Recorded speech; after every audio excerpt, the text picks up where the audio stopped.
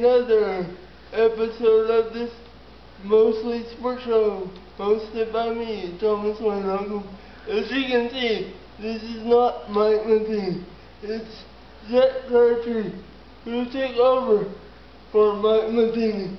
And Zach, how do you like your first season here at Southeastern? So far, so good. We'd like to win a few more games. We've got to do a better job coaching, but so far it's going okay. And we've made some improvements at the facilities, and we just need to win a few more ball games.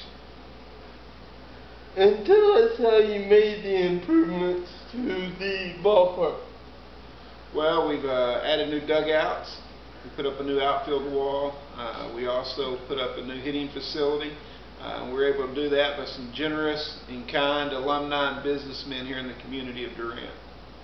And give us a little bit about your background and where you previously coached before you came to Southeastern. Okay. Well, I've basically been in Southeastern Oklahoma my whole life. I started off my coaching career at Fort Towson High School. Was there 1 year. Moved to Caney, Oklahoma. Was the head baseball and basketball coach for 3 years there.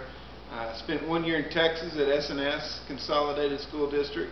Then came to Durant, where I was the head baseball coach for 5 years. And then took the job at Murray State College and was there 7 years. And then now I'm here at Southeastern. And we first met at Murray State College. Yes, sir. You were my teacher at one point, where we did not have class that much because it was baseball. Well, tell them how good. Look at that camera and tell them how good an instructor I was. Is that your favorite class? Yeah. Or at least I was your favorite instructor, right?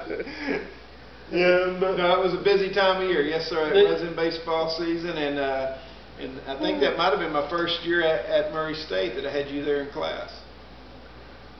They gave you a promotion the next year where you didn't have. Where I didn't teach, I became athletic director. Yes, sir. And so I was no longer teaching. Yes. So, how long have you been living here in Durant? Oh, in Durant, I've been here for, I guess my wife and I have been married 18 years, so we've been here all 18 years. We've never moved, never left Durant.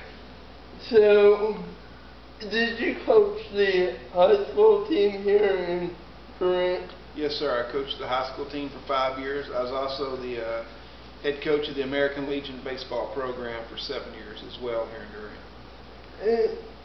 I know you lost against Northwestern Oklahoma State in a non-GAC matchup. So tell us, how do you improve from that contest to tomorrow's contest against Harding? Okay. Well, you play the midweek games a little different than you do the conference games. We went into Tuesday's night game going to pitch 6 different pitchers no matter what, and so we changed pitchers basically about every inning, letting guys get in and get some work in and some experience. And so while Tuesday night was more making sure everybody got some reps and some innings pitched and that kind of stuff, Friday and Saturdays win it at all costs. And so also we'll have our top 3 pitchers starting and our bullpen set up to win games this weekend, and it won't be just getting everybody innings. So go ahead. And it's at 6 p.m. Why so late?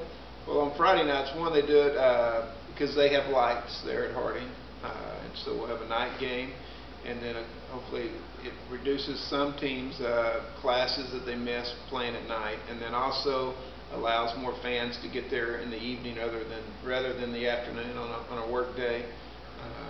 And so we'll play Friday night at 6, and then Saturday a doubleheader at 2 against Harding, which is a really big series for us. We're 2 games ahead of them in the conference standings, and we're right there on the verge of jumping into the playoff scene, and so it's a very important series for us and Harding as well. Actually, looking at the schedule, I took a look at it this morning, and it said the doubleheader started at 1. They switched it. Because they have They're got brand new lights on their baseball field this year, and they're doing a dedication right before the game.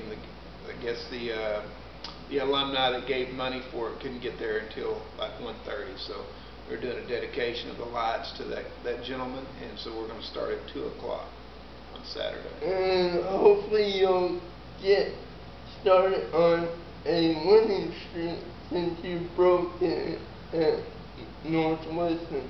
Yes, sir. We need to get on a winning streak. That's for sure. Winning's a lot better than losing, and so hopefully we can get that thing going and run off about 8 or 9 wins in a row. That'd be all right, wouldn't it? Yes, it will. Thanks for joining me, Zach Crabtree, and I hope the rest of the season goes well, and hopefully you will not get rained out.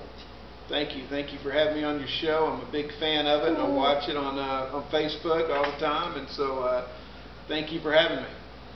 Well, this is the end of the Mostly Sports Show with Thomas Olam.